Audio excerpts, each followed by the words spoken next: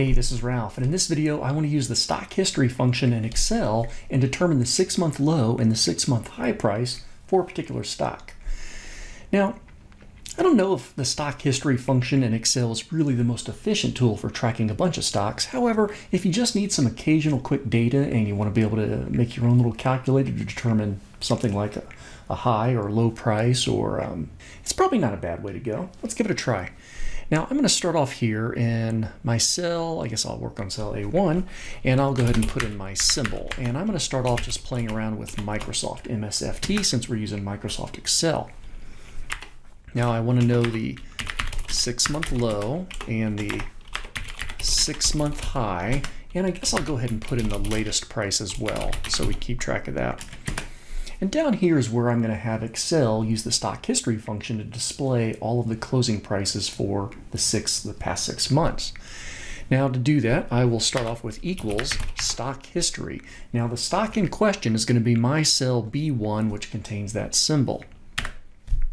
My start date, I want it to be 6 months prior to today, but I want this to be somewhat automated so I can use this worksheet multiple days without having to change my function values. So my start date is going to be the today function, which is the word today with an empty set of parentheses, minus, I guess we'll do maybe 182, 365 days a year.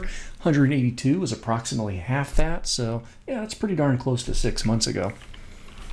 Comma. The end date is going to be the today function. Again, that's just today with an empty set of parentheses. I really don't need any other information. However, I want to put in, I'll put in 0 for daily. It would have done that by default, comma, and sure, I'll get a header on there. It'll be closing prices. So that's a number 1, closing parentheses. So there's my stock history function, which should give me closing prices for the past 6 months. I'm going to press my enter key. It's got to think real quick, and it's going to produce all that data. So from about November 23rd from last year to 5/21/21. Now, I am recording this video on Sunday, May 23, so it's giving me 5/21 is Friday, the last trading date. So that's perfectly reasonable, and that's why your last date or the current date using the stock history function may not really be the current date, but it's the most recent trading date from today. All right, well, that makes sense. Now, for my 6-month low, equals, I'm going to get the minimum price from this range of dates, closing parentheses, enter, and let's go ahead and do the max equals the 6-month high is going to be max from that same range of dates, closing parentheses, enter.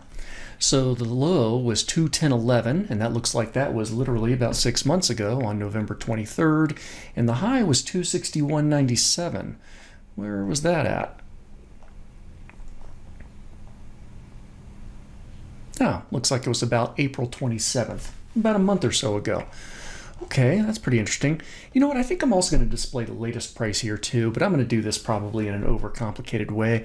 I'm going to use the XLOOKUP function. So I'm going to use XLOOKUP. There it is.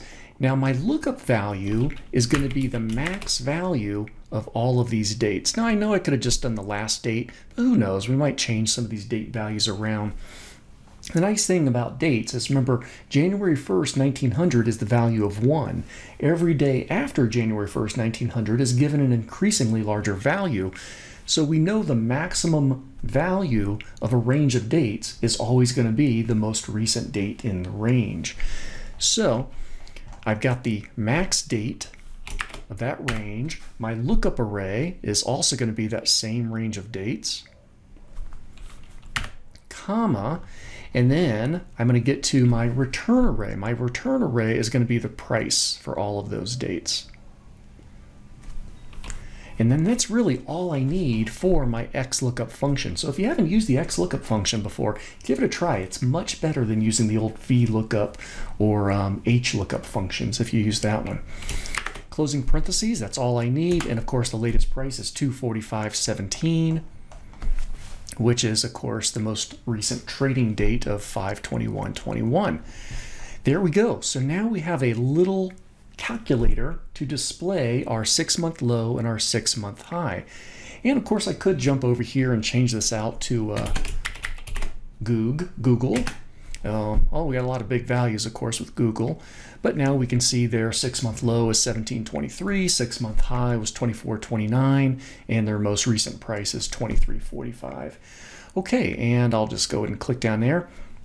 So basically, there's my stock history function, which is getting the range of prices over roughly a 6-month period of time.